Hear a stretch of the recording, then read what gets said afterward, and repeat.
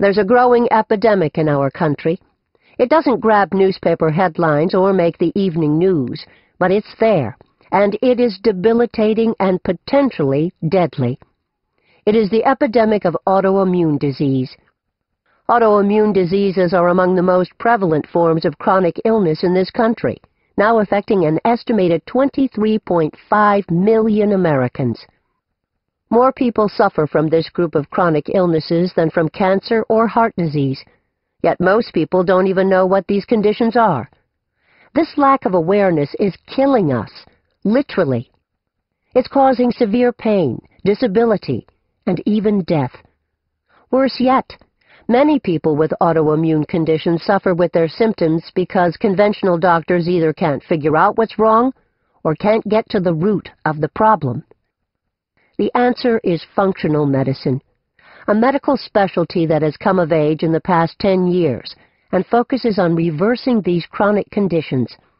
Hope is here. Why a book on autoimmune disease? There are more than 100 different autoimmune conditions, and they are all serious chronic diseases caused by an underlying problem in the immune system. This book is a call to alarm. These diseases are reversible and curable if caught early, before they progress and cause severe pain, disability, and even death. The first symptoms might be vague feelings of fatigue, muscle or joint pain, or a nagging feeling that something isn't right.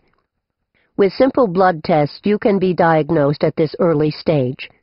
And then, by following the steps in this book, your immune system can be brought back into balance before irreversible damage is done to your brain, joints, thyroid, blood vessels, and other vital organs. If you have been suffering from an autoimmune condition for some time, and you have already experienced some tissue damage, this book will help you feel better in general, tell you how you can actually reverse the effects of the disease, and help prevent your specific tissue damage from getting worse. As a doctor, I have long been aware of autoimmune conditions such as Graves' disease, rheumatoid arthritis, RA, Crohn's disease, ulcerative colitis, lupus, multiple sclerosis, MS, Hashimoto's thyroiditis, psoriasis, alopecia areata, vitiligo, Sjogren's syndrome, and scleroderma, among others.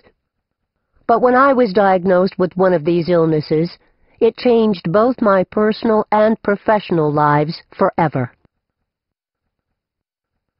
My story. Before I go any further, let me introduce myself the way I would if you were one of the patients in my office. I'm Dr. Susan Blum, a board-certified physician in preventive medicine and an assistant clinical professor in the Department of Preventive Medicine at the Mount Sinai School of Medicine in New York City. I am also the founder of Blum Center for Health in Rye Brook, New York. In medical school, I started down the road of traditional medicine. Then during my internal medicine residency, I quickly realized that I didn't want to focus just on illness or disease. I wanted to focus on preventing those conditions in the first place. But back then, preventive medicine consisted mostly of screening tests and public health programs. It wasn't part of a doctor's everyday practice. Physicians just weren't given the tools in medical school to help their patients change their behavior, such as how to get people to eat healthfully or reduce stress. I knew I had to take a different route as a doctor. So I sought training from institutions that were considered outside the box at the time. In particular, I was interested in the relationship between stress, nutrition, and illness. I moved off the beaten path of traditional medicine toward a more holistic approach and into an emerging field called functional medicine. First, I completed a program at the Center for Mind-Body Medicine in Washington, D.C., where I learned tools for stress management and methods to reverse the effects of stress on the body. Then, at the Institute for Functional Medicine, I learned how food affects these processes, either promoting health or causing diseases.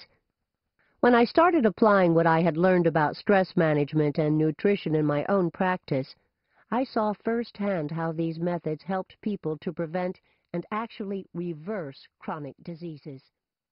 These two ideas,